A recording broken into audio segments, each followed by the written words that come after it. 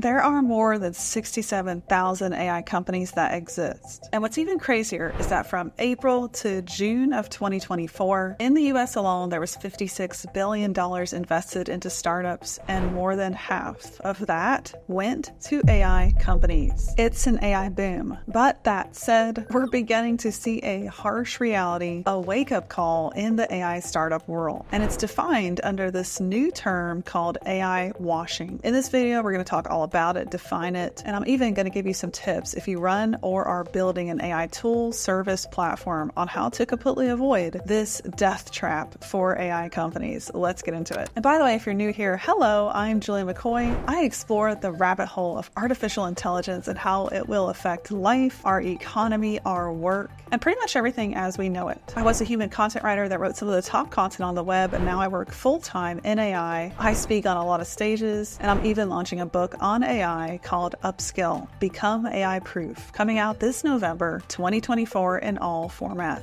Articles like these on the New York Times are talking about how AI startups are facing a rough reality check. One of the examples in this article is Inflection AI, which raised $1.5 billion.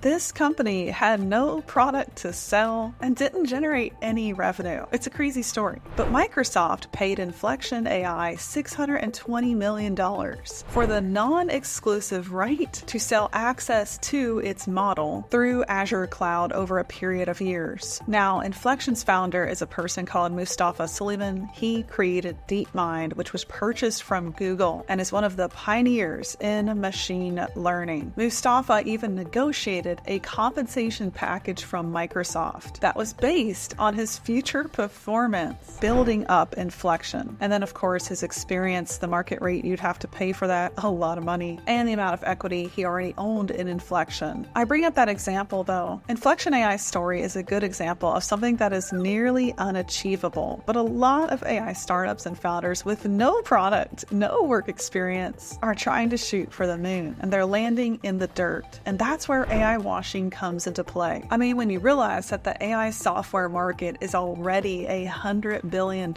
in annual revenue, and that the global AI market is almost going to hit $2 trillion by 2030, which is, by the way, a 13x growth in 10 years, then you see why founders and people at all stages and all calibers are trying to jump into the AI arms race. And then there's a known fact going around that startups that just mention AI are getting 15 to 50% more funding just because they have that baked into their offerings, product, mission statement, etc. Techopedia defines AI washing as a deceptive promotional practice that exaggerates or outright lies about a product's or service's use of artificial intelligence. So in other words, a deceptive marketing technique claiming AI with no real substance behind it. In marketing, washing is a strategy of aligning your product or service with the market trends to achieve more growth. And the roots are in whitewashing, which is presenting this misleading, almost painted up version of something for it to create a favorable impression. Greenwashing, woke washing, cloud washing are other terms to define other alignments that brands might try to have,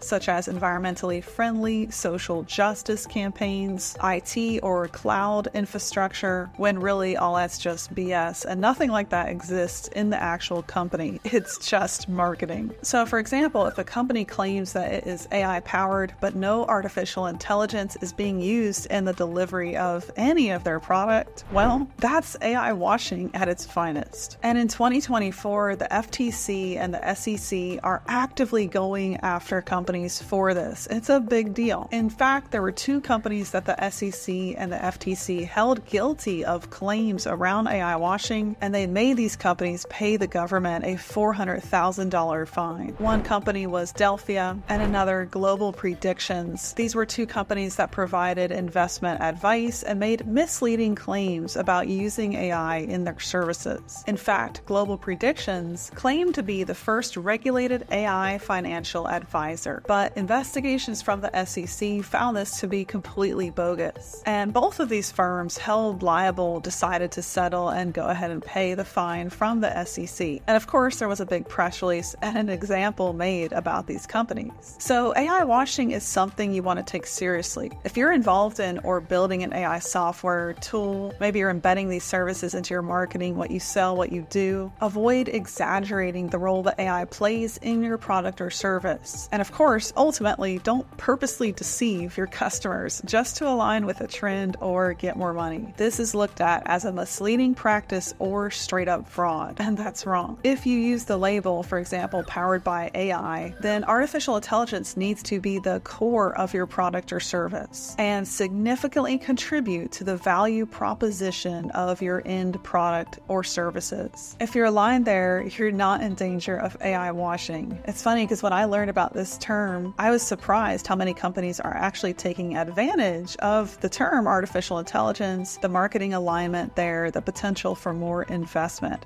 I work full-time in AI at an AI platform that helps you grow your brand, and I can tell you that AI is the actual technology that is being used to deliver that end product or service. It's multiple LLMs. It's the automation of SERP data, analysis of topics, trends, insights from keyword research that are gathered with real-time intelligence. There's other components built in. The SERP crawling, for example, might use AI, but it might not be built on AI. But the actual AI generation of what you get in our end deliverables is coming straight from large language models, back-end prompting, and so much more that goes into our AI tool. I can see the difference. I see companies all around me in ads every day portraying a standard of AI that is clearly not matched up in their deliverable. AI washing is a real thing. It's a danger zone where companies that aren't actually delivering a product with AI are being held accountable. I don't see it as a bad thing. I think there's so much hype out there